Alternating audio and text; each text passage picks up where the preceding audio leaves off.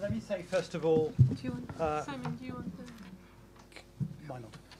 Congratulations to Marianne and your team. I can't think of a more difficult job than trying to produce a World Development Report in any year, but to produce a report on climate change just at the point at which the climate change negotiations for Copenhagen are coming to a head is about the most difficult professional job I can imagine. And congratulations to all of you for doing what the World Development Report always does best, producing an authoritative summary and review of the subject, clearly written, substantive and intelligent boxes, fascinating diagrams. I love the diagram which shows for a whole series of European capitals. There's a map of Europe, and it shows for these capitals where they are going to be like in 30 years' time, so that Paris is like somewhere in the south of Spain, I think, and Oslo is like somewhere in the north of Portugal. It is the most frightening picture you'll see for a long time. Just think of all those British holiday makers you're going to bump into when you go to the south of Spain. You've done a wonderful job in putting this together, and it's going to be, as all World Development Reports are, enormously useful. I'm really pleased too that it links up so well to a great deal of ODI work on this topic, and no longer being director of ODI, I can say how good much of that work is on deforestation, on finance, on biofuels, on green growth, and on the humanitarian implications. There's a lot of material on our website, on their website. I hope you've seen it. And do have a look at the reports of the meeting series that we held earlier in the year with a number of excellent speakers. And finally, it's a great pleasure to be on the same panel as Tony Giddens, and I hope you've read his book on the politics of climate change. And if you're too busy to read that, read my piece in Open Democracy, which is a hymn of praise to what he's done in trying to talk about the business of producing a political consensus for change. I'll give you the money later. It's all very good and, not but and. What's interesting about World Development Reports is, of course, that they are products of the World Bank. They're not products of the Gaia Foundation or even the Sustainable Development Commission. And so you have to expect and look for a certain narrative, often looking between the lines. This report doesn't say that the West should reduce its consumption. It doesn't say that there should be very strong limits which are administratively imposed for carbon. It doesn't say we should turn our back on growth. It doesn't suggest that we should have a carbon police who would be going house to house checking up on how much carbon people are using. It is a market-friendly report which is using market-based incentives in order to deliver change. I don't actually have a great deal of problem with that, although at the margin there are some very important issues to discuss around whether cap and trade and tax or tax, how big a tax, how these things are actually going to work, who's going to manage them internationally. All these are important subdivisions of the narrative. But it's interesting to think about this kind of narrative in the context of having just had the biggest financial crisis for several generations, the sharpest, although probably not the most long-lived recession for at least one generation. And so when I was reading this, Marianne, I was asking myself the question, how do your thoughts fit into the post-crisis narrative that we need to develop in our country, but also around the world, and especially in developing countries?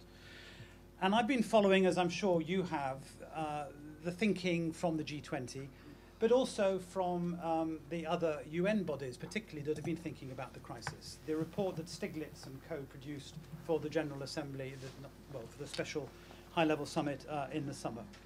The UNCTAD report published last week. The ILO Global Jobs Pact. A lot of UN agencies who often think of themselves as being part of the heterodox wave of thinking about the causes of the crisis and what might be done about it. Simon, I think the report by Sarkozy's commission, Stiglitz, is coming out today or tomorrow. I think that's a new one, isn't it? Because yeah. Stiglitz did a It's report one, for the it's got Amartya Sen on it, and it looks like being a very high-powered thing. So I think it's worth measuring progress. keeping one's eyes open for it. I think it's today actually. Well, there are a few things about this latest wave of thinking that are worth considering as we discuss your report. the extent to which the world has become much more vulnerable as a result of globalization and actually less resilient, the degree to which inequality drives crisis, what they call a global version of the fallacy of thrift following Keynes. UNCTAD talking about a global deficiency of demand as well, and wage deflation around the world, and if we don't remedy that, we will be in trouble. Three key things, I think, that run through this analysis, which are highly relevant to what you've been talking about. First of all, we're going to think differently about the role of the state. You know, why have we had such a relatively short recession, continuing, of course, unemployment going forward into 2010? Because we've had a strong state response and strong government action. Are we going to come out of this crisis, wouldn't it be nice if we did, with a rather more optimistic view about what states can do? Aren't we going to have a rather different attitude to public expenditure? You know, why do we think that public expenditure should be trapped at 40% of GDP and not exceed it? Is there going to be a case for bigger investment in transformation for the future, and therefore, of course, a slightly different attitude to tax and spend? And are we going to be forced, as a result of this crisis, to think forward far more? What the Growth Commission, in their nice analysis of the sources of growth, talk about is a forward-looking orientation as being a key element in successful growth strategy. Now, I think those are interesting elements in the current debate, and it's important to locate the conversation we're going to have, especially post-Copenhagen, in the light of how we might be rethinking economic and social policy. And there are one or two implications, and let me just focus on those and then finish, Will. First of all, I'm fascinated by these numbers about the money. And of course, it's true that if you put it in the context of expenditure on dog food and so on, it might not be that much. But if you add up your mitigation and adaptation budgets for developing countries, they come to about 500 billion a year. I looked up today in a table at the back of WDR, but from last year, what's the GDP of Africa and what's the GDP of low-income countries? And actually, of course, these are overlapping but not identical categories, but for both. In other words, for all low-income countries and for all sub-Saharan Africa, the GDP is about 750 billion. So if you add in the middle-income countries, it's a lot more than that because these are poor countries and the others are richer. The GDP for all middle-income countries is about $12,000 billion. But you're talking about a transfer which is equivalent, I think, to about 2/3 of the GDP of low-income countries. Unless I've got some zeros wrong, which I may have done. But it's a lot of money. And if you start thinking about this not as a how do we raise it problem, but how do we spend it problem, and you put it in the context of what I was saying about the size of the state and about the size of the public expenditure budget in countries, and you then ask yourself what kind of transformation developing countries are going to have to go through in order to receive and spend sensibly these levels of resources in pursuit of mitigation and adaptation, alongside all the other things that you started with to do with the Human Development Indicators and the Millennium Development Goal. What you can see is that developing countries are going to face the most extraordinary challenge over the next generation in thinking about how to manage economies, in finding the right balance between state and market, in dealing with the resources if they become available.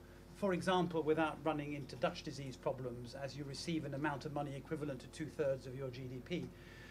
In doing the scenario planning about how to manage these futures, I think developing countries are just barely beginning to think about the enormity of this, and I can't think of many, India and China and the other BRICS accepted, who are even close to being able to cope with this level of change. And it does lead me back to these issues about command and control, about moving beyond market mechanisms, about managing transformations. Of course, we know that these are not new problems and that managing development is difficult, but we are multiplying the level of difficulty by several dozen times, I think, and we're going to need to think very carefully about which developing countries can manage it and which can't. I've been writing a paper for the Commonwealth finance ministers who meet in Cyprus, and the image I have in my mind is of a class of children standing at the shallow end of a very cold swimming pool, and the teacher says, I want you all to jump in and swim to the other end.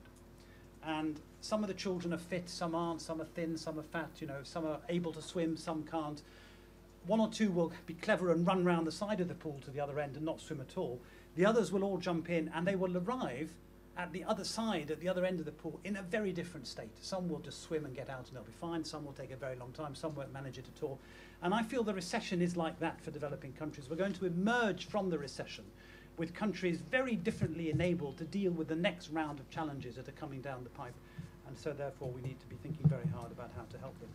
I like to think about risk analysis, but as you do, I prefer to couch this in terms also of an opportunity analysis. And I do think that, and I did a blog about this last year, I think the idea of having an opportunity analysis, a bit like Bjorn Lomborg has done but with a different conclusion, is a very good way to think about the opportunities we face. And to make the link to what I hope Tony will talk about, in the end there are multiple choices to make in tackling climate change. I'm extremely anxious about the idea that Tony is very articulate on about the importance of having cross-party consensus. Because every time I hear Ed Miliband speak, I hear political trade-offs being made between generations, between places, between social classes in the UK. And I think it's going to be extremely difficult to hold this political consensus together. But we have to make choices, and we know what kinds of choices that we should be arguing for. We talk a lot about adaptation and mitigation. I have two more shuns to add on to that list, which are transformation and a clumsy word, but equalisation. Because if we don't put social justice at the heart of what we're trying to do in climate, I think that we will be left very far behind, floundering at one end of the pool when everyone else is clambering out at the other. So thank you for your report, and I hope we can have a further conversation about the post-crisis narrative and where this is going to fit in our other conversations. Thank you.